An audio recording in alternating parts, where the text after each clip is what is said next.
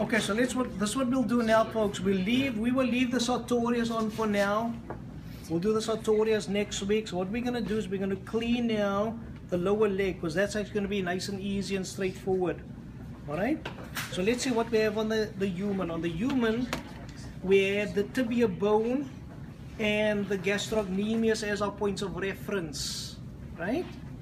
Now, tibia bone, gastrocnemius, soleus muscle, calcaneal tendon, calcaneal bone. And then there's the third muscle right there, flexor digitorum longus, tendons run under the toes, flexes the toes. That was the human. Gastrocnemius, soleus, calcaneal tendon, calcaneal bone, flexor digitorum longus muscle, and tibia bone.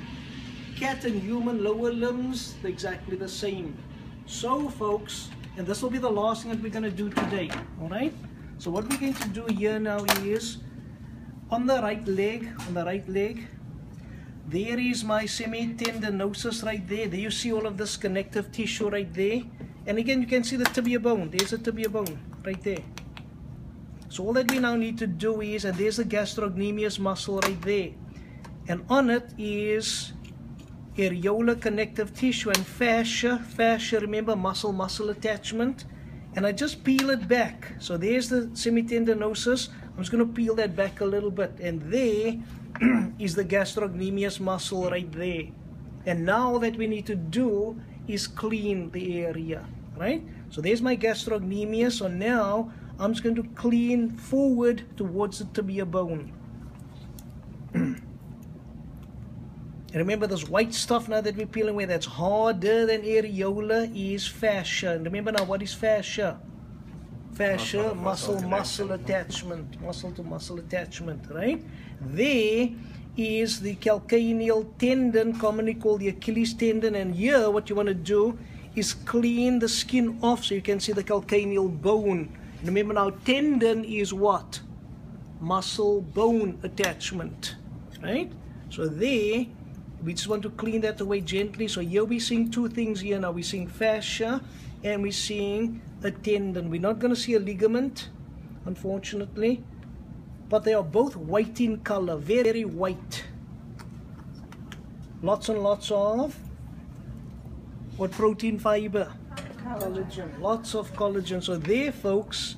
So there's my calcaneal tendon. There's my calcaneal bone, commonly called the Achilles tendon. There is my gastrocnemius muscle, and I just pull tight. I pull tight, extension, and then I can gently clean out and pull back the gastrocnemius muscle like that. And when I gently pull back the gastrocnemius muscle, there is the soleus muscle, and both of them go onto the calcaneal tendon right there. Let me cut that out of the way. Right, so there we see that. And then, folks, the last thing we do is I just need to shave and clean, see where the tibia bone is, right there. Because against the tibia bone face up, on the toe side, big toe, is flexor digitorum longus right there. Alright? So let's see what we're going to do. Number one, gastrocnemius muscle. Number two, soleus muscle. And there's the tibia nerve, which we'll talk about when we get to the nerves of the peripheral nervous system right at the end of the semester. Okay? There is the calcaneal tendon, and there is flexor digitorum longus right there. And there is the tibia bone right there. Whoops, there's the tibia bone. Right? So cat is face up, lower leg, human cat exactly the same. Gastrocnemius, soleus, both of them onto the calcaneal tendon, tibia bone on the face up side or medial side or big toe side, flexor digitorum longus. And if you guys want, you can peel some of the skin away, and you can actually see how those tendons run under the foot. Okay? Now, let's talk about where we are, folks. So when we are done with that, we're done for the day. All right?